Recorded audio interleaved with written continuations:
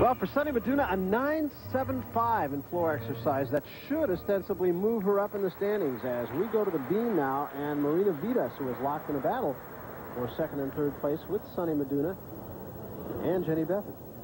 And even with that mistake she made on the uneven bars, she's done so well on the other event. She's right up in there. Marina, as we said, from St. Petersburg, which will be the site of the Goodwill Games this year. Just turned 15 years old.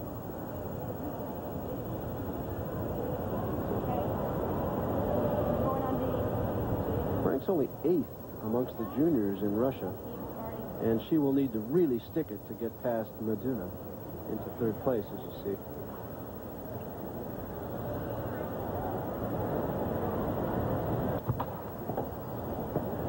A very difficult mount. Ran off layout step out up to the balance beam and tumbles right out of it.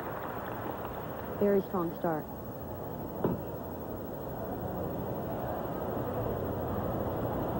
You really see how difficult the balance beam is. She does an incredibly difficult tumbling run up to the balance beam, and then on simple turns, slightly having to check her balance. It takes extreme concentration and a lot of practice over and over again.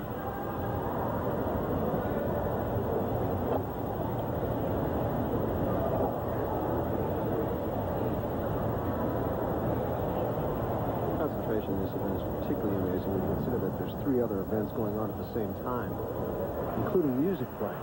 Jerry, it's amazing what you can block out when you have to. Little stutter step coming out of the layout. She covered that up very nicely. They made the analogy that a golfer trying to putt has to have it quiet in Brazil before he gets up over his ball. Here's a woman on a 3-inch piece of wood, with audience clapping all around, music playing, and competition going on. I take it you don't want to ever do balancing there. Thank you, no.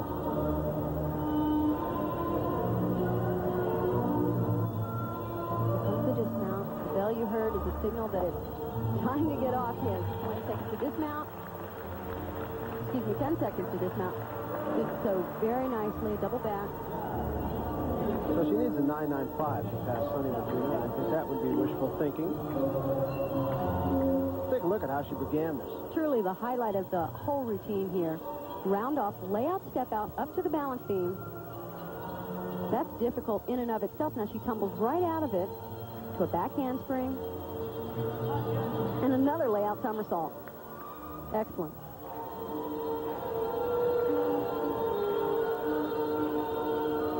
She does very good work here with her layout step outs and tumbling out of them.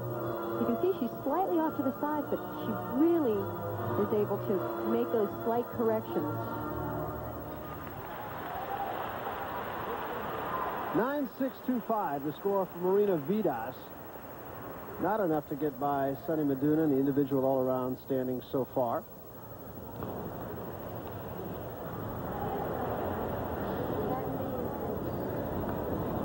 Jenny Beathard now on the beam. Beathard was in second place. Will try to hold that position at an excellent bars routine.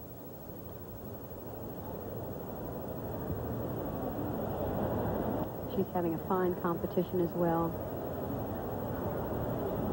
Showing a very nice combination of dance and acrobatic and tumbling elements. She may have step outs. Oh no. And that, of course, will cost her big time. 0.5 of a point right off the top. Will likely cost her position.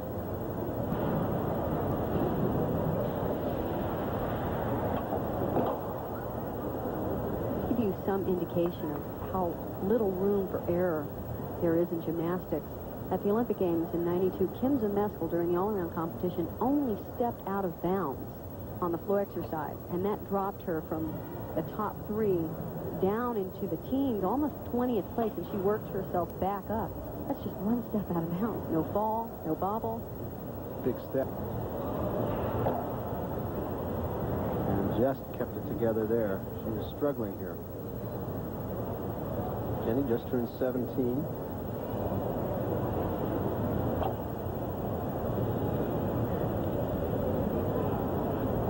given day, it could be a different champion, depending on how things go. One slight bobble can mean the difference. In fact, Shannon Miller won the silver medal and missed the gold by only 12 thousandths of a point. Nice finish. Good landing on the dismount. So Jenny Bether trying to hang on to her position in second place. Unlikely that she will do that. Shannon Miller's next after this.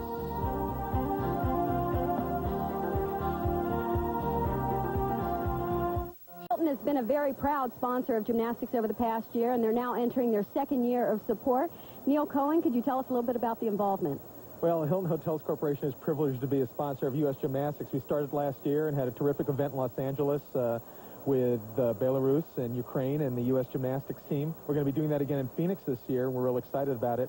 And this event here today, formerly the Peachtree Classic and now the Hilton Invitational, was a great opportunity for us to work with what might be some of the budding stars of the future. So we're real excited about being here and supporting the Olympic movement again. Well, I'm sure the athletes and coaches appreciate it. Thank you very much, Kathy.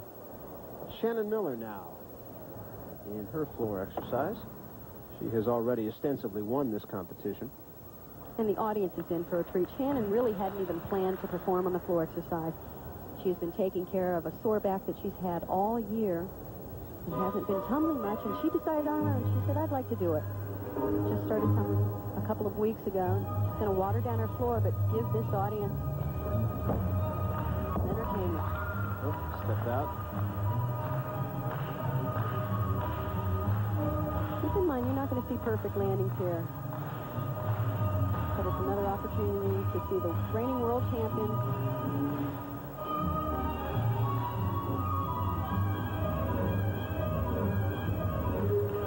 And she worked on that. Jenny Bether at an 8-9 on her balance beam. Sorry, Kathy.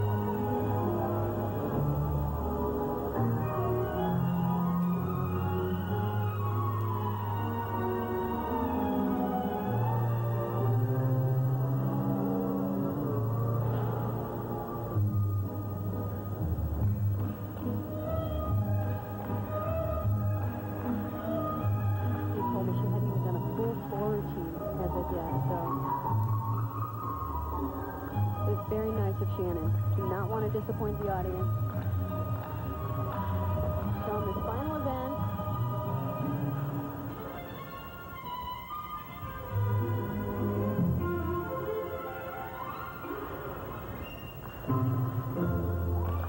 Shannon Miller. To the joy of the crowd here at the Cobb Galleria Center in Atlanta.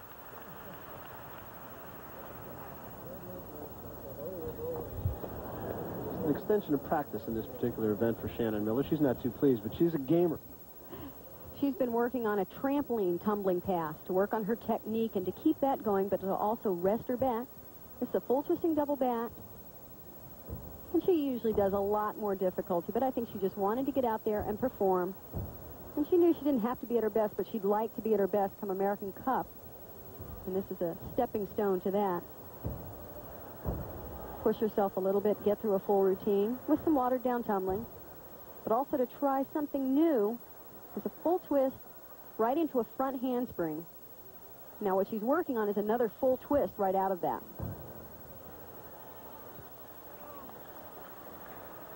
And her last pass.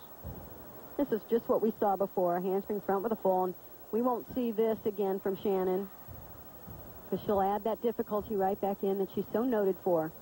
But of course, we just saw the beautiful, elegant routine we so often see from Shannon Miller. Well, nobody's going to beat Shannon Miller on this day. 9.65, the score for the world champion on floor exercise.